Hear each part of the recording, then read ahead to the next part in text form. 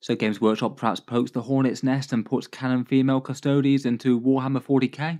Lots of Battleforces sold out quick, and there's new rules updates for the Dark Angels. Let's talk about all the news going on with Games Workshop's news and releases.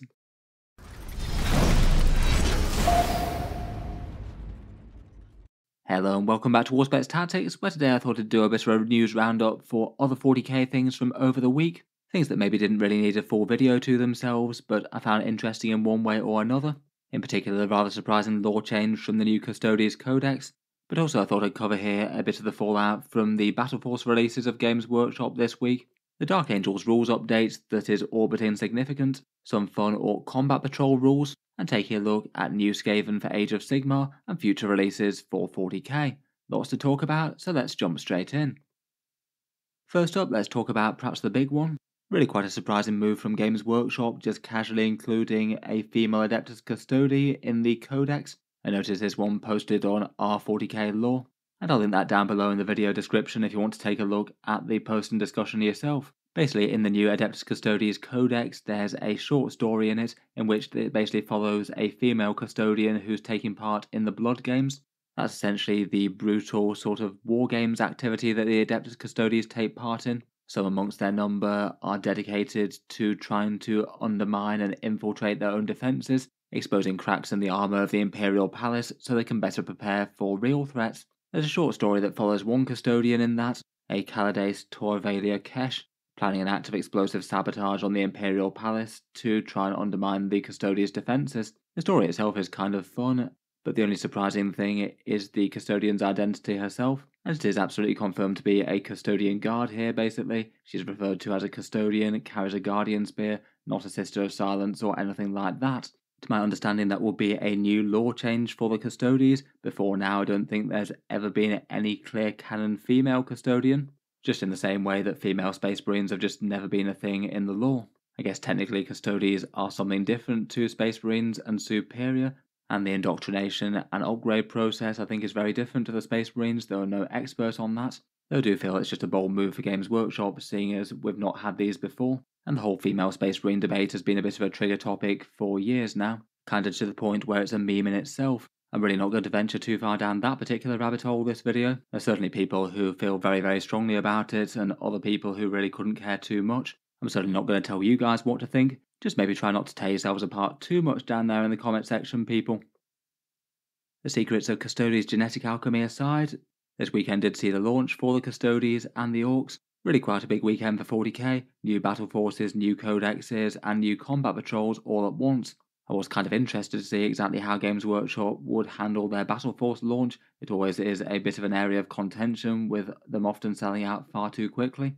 And it does seem a bit weird that there's quite a lot of regional variation in this one. Some of them have gone really quickly in some areas of the world, and some seem to remain with good supply. Games Workshop selling out of box sets really fast isn't exactly unexpected at this point really, though I dared to dream that they might have done a little bit better with these ones, given that they had a relatively good supply of Kroot. That was still a popular box set for a major faction, even if it was a bit different to the norm. And it was always likely that these box sets were going to be in very high demand, given that both Orks and Custodes are really popular armies. Around the world, it looks like in the UK and EU web store, both box sets sold out really fast. The Stomper Boys went faster than the Auric Champions, though both were gone within a few hours. Discount retailers didn't get very good supplies of them as well. There were quite a few reports online of some stores only getting something like 3 or 5 boxes. In general, very low amounts that were never going to satisfy customers' desires. Games Workshop keeping the lion's share of these Battleforce boxes for themselves. In the US and Canadian web store, the Auric Champions box still appears to be available at time of recording around about 6 hours later. The Stomper Boys seems to have gone really quite fast there as well. It did look like it was the more popular out of the 2 box sets. I did those channel polls on Friday, and interestingly it looked like the most in-demand kit was actually the Combat Patrol box for the Custodes, then the Stomper Boys and the Auric Champions in third, so maybe not too surprising there's a few more of those left on the shelves. I feel like maybe the Auric Champions has been kind of upstaged by the Combat Patrol, which a lot of people were seeing as better, given that it's not quite as overloaded with bikes, which a lot of people might have towards the max amount that you can field anyway. Otherwise, over in Australia and New Zealand, supply of these seems to have been kind of weirdly good. Neither of them had sold out when I made these slides, so I guess good that they've had the opportunity to buy them, even if I know you guys down there do pay kind of extortionate prices versus the rest of the world. In any case though, always a bit disappointing when people aren't able to get a hold of the kits that they want to. I've certainly heard a few anecdotes of people missing out on the Stomper Boys who wanted them. As ever, it would be nice if Games Workshop could meet demand with these box sets after hyping them up so much. Otherwise this week, amongst all of the big Custodes and Orks previews and leaks, there was a very small amount of content for the Unforgiven, which came out on Wednesday I think. It's an errata to the Dark Angels Codex, and as for its size and importance, you can see the entirety of it here towards the top right hand corner of the screen.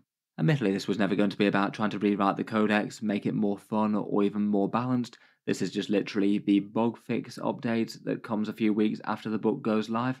So only really to fix rules that just flat out didn't work, or maybe were just working very weirdly and not how intended.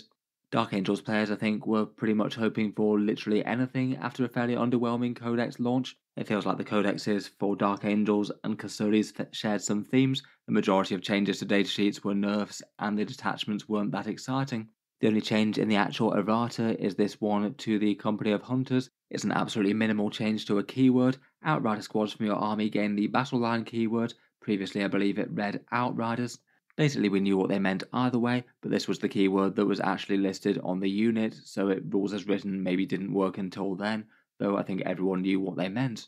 Other things that weren't changed I think were the Deathwing Sergeant not being able to take a Power Fist, unlike the regular Terminators now. And maybe one possibility that might have been nice was Azrael maybe being erratas to lead the company heroes again. He was able to pre-codex, and I feel like it would have just been a nice move to give him the option of that. It seems that they're going with Inner Circle companions as the replacement for company heroes within a Dark Angel's army though, even if he can still technically field the heroes. In the meantime, in terms of competitive play, the actual codex detachments don't seem to have been doing very well since the book went live. As was noted even before the codex, Ironstorm Spearhead Dark Angels still seems to be doing well. Azrael, maybe alongside Storm Ravens and Ravenwing Darkshroud, seems to be good. According to StatCheck 40k, that's on around about a 55% win rate post-codex, and apparently the most played out of the codex detachments, at least at grand tournaments, is the Inner Circle Task Force. That one did seem the most interesting rules-wise to me, though unfortunately people haven't been doing so well with it so far, only winning a meagre 28% of tournament games. Doesn't look like anyone's being able to make that work in some sort of meaningful way yet. I suspect realistically it's probably not going to be that strong unless Terminators got really quite a lot stronger, given that the detachment is somewhat focal on them being quite Deathwing themed. Overall though, I feel like Dark Angels will probably be hoping for some love in the balanced data slate. Azrael could afford to be a little bit less absolute auto-include, but otherwise the vast majority of the Codex units could do with either points drops or rules buffs. There's just not a lot of particularly exciting units in the Unforgiven lineup at the moment. Next up, and one thing that I didn't mention in the Orc Codex, was some Orc Combat Patrol rules. Each time Games Workshop redoes a Combat Patrol set, they post a new set of rules for it. This one is for Morgrim's Butchers, the new Beast Snagger Combat Patrol set with the Beast Boss, 4 Squig Hogs, and 20 Beast Snagger Boys. These guys are currently up for pre-order. Plenty of the discount retailers do actually seem to have sold out for them. I guess Orcs are really quite popular. Looks like at least Element Games in the UK, which is linked down in the video description, does have some of them left. They're going for 20% off over there. Otherwise, for their rule set, if you're actually playing the Combat Patrol game mode, they get the War faction rule as you'd expect, the standard melee buff, advance and charge, and invulnerable saves. For the enhancement choice for, I guess, Morgrim himself, you get a 5+ Feel No Pain and +1 to saves against ranged attacks for his unit of Beast Snaggers. Or alternatively, you can take Precision Melee with Sustained Hits 1 if you'd rather have Personal Combat Might. Out of those two, I feel like the Durability buff is the better one. I guess it could be shaken up opponent to opponent if you had a particularly good character to punch to death. Otherwise, for secondary choice for the Combat Patrol, you either get to mark a monster or vehicle unit if the opponent has one, or their Warlord if not, 8 victory points if you kill it, and 12 victory points if done by the Beast Boss Morgrim. And the other one is a taking points sort of rule. At the end of the turn, you score 1 victory point for each no man's land objective that you hold, or 3 victory points if you take the enemy's home objective. For datasheet changes, the stat lines are broadly the same. A couple of special rules are lost, as they often are in Combat Patrol. There's no devastating wounds on the charge for the Beast Boss. That does mean he's nowhere near as utterly lethal to vehicles and things. It looks like there's no bomb squig or ignoring move modifiers for the squig hogs, they just get their profile and they feel no pain pretty much. Otherwise, finally for stratagems, they've got access to a -1 to wound for infantry if the enemy's strength is higher than their toughness. The Beast Boss or the Squig Hogs can cause a battle shock within 3 inches with -1 to the test. That one triggers in the fight phase, so could be useful for scoring the second secondary objective, but otherwise perhaps not so much. And the other one is a piling move of 6 inches. I guess maybe not the worst thing in the world for getting a whole horde into close combat, but in general out of those three, I feel like the -1 to wound is where most of the CP is going to go, besides generic core stratagems. In any case, kind of fun to see these little rule sets as a little microcosm of the faction. As it goes, I feel like their profiles are at least fairly hoardy and destructive and fairly tanky. They might have to foot slog through a lot of fire to get to the enemy lines though. For Age of Sigmar earlier in the week, we had the reveal of the Clan Rats. I was really quite interested to see some new Skaven, particularly given that Games Workshop just gave us a big teaser with the Age of Sigmar reveal trailer, all very nicely done and animated, and they just talked in very general terms about the new edition, but didn't actually even show us a teaser of a single model, which I thought was really quite a mistake there. In any case, they might have been a bit slow, but they managed to get the new rat things to us eventually. In general, I feel like they're really quite nice updates on a classic. Pretty well the exact sort of same theming and styling as what they had before, but really quite a lot better realised in higher detail. And I do really like the amount of character these guys have had. A fair few of them are sinister and shadowy, with hanging chainmail or cloth obscuring their faces. A fair few of them clearly having a scream at you. And there's lots of fun little things like the guy ringing the bell, plus a few more battle-hardened rats who have got scars to their faces. They're generally pretty well done, I think. In general, the online reaction that I saw to them has been broadly positive. I might have a look in from time to time as to other models they've released for the faction, if they do give them anything particularly fun. Otherwise, looking to the future, next for Warhammer 40k should be the Tau and Kroot release. They've already had their big launch box and their codexes out in the wild, but we're still waiting for the release of their other Kroot units, plus the actual codex properly going live with their new digital points and everything. Currently, we're still waiting to see if anything will change from the previous digital download. They'll have to add in some points for some new units, and the ones on the codex, as ever, are a bit weird. Otherwise, on the horizon, the Orks and Custodes will get their points update sometime within the next 2 weeks as a digital download. I look forward to covering both of those on the channel. Again, by normal patterns, I wouldn't normally expect them to change massively from the previous digital points that they had. I feel like if they're doing things right, then the Custodes should either be the same or cheaper if they want them to still be fairly good in 40k. As it stands, without further erratas and things, it does look like they've lost a lot of power in their core rules in the codex. Orks also had a few major datasheet changes, or units that all work in a very different way in certain detachments. I'm not sure how heavy-handed they'll go with the points changes though. I guess things like Beast Bosses on Squigosaurs and the Squig Hog Boys might be ones to look at in particular. Then following that, it'll be the Chaos Space Marine release, the 2 Battleforce box sets plus the Combat Patrol. Not 100% hopeful about there being big supplies of Battleforces to go around based on the Orks and Custodes. I really am looking forward to seeing the new detachments for the Chaos Codex. I really hope they've managed to read through them in a bit more style similar to Necrons and Orks perhaps, genuinely having at least some detachments that look really quite different and are kind of bold with the rules. In any case, plenty of interesting stuff happening in 40k. I'm going to guess the comments might be mainly full of carnage from the Adeptus Custodes news, but we'll be interested to hear your thoughts on all of the rest as well. How did the launch of those box sets go? What do you make of the Dark Angels errata? And are any of you looking to pick up some rat things? While we're on the subject of chaos and things to come, I thought I'd just mention that the Chaos Battleforces will be the subject of the channel's May giveaway. This one being for a giveaway for both of the Chaos Space Marine Battleforces, the Dread Talons and the Veterans of the Long War. The Veterans of the Long War being the more core Chaos detachment with the new Lord on foot, Terminators, Legionaries, Possessed and Chosen, and the Dread Talons being the Jump Lord, Raptors, Cultists and the Demon Prince. As ever with the channel giveaways, there's 2 equal ways to enter, both of them links down in the video description below.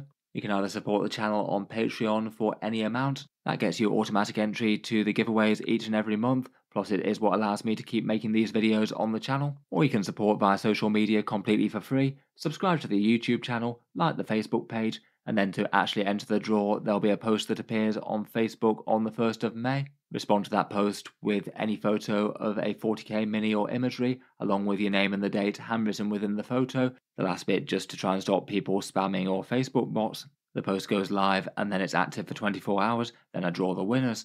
The draw is done with a random number generator and it's announced on the channel update video on YouTube around about the 4th of May. Everyone gets 1 entry and both sides are equal. And then I'll post the boxes when I get my orders of them, and obviously that will depend on when Games Workshop actually get around to releasing and shipping out the boxes.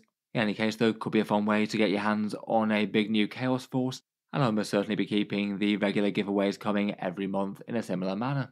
Feel free to check out the Patreon page or the Facebook page, they're both links down in the video description. In any case, look forward to hearing all your thoughts on the topics. Feel free to subscribe to Auspex Tactics if you'd like to see more news videos like this. And while we're on the subject of Patreon, that is the main way that I can keep on making these videos each day. And to do try and give some rewards to channel backers. Channel patrons do get to see certain videos early. There's regular votes to see what sort of things come next on the channel, and automatic entry into the regular prize giveaways with the chance to win some big model kits each month. If any of that sounds good to you, or you'd just like to help support, the link is down in the video description. In any case, a massive thank you for listening, and I'll hope to see you guys next time.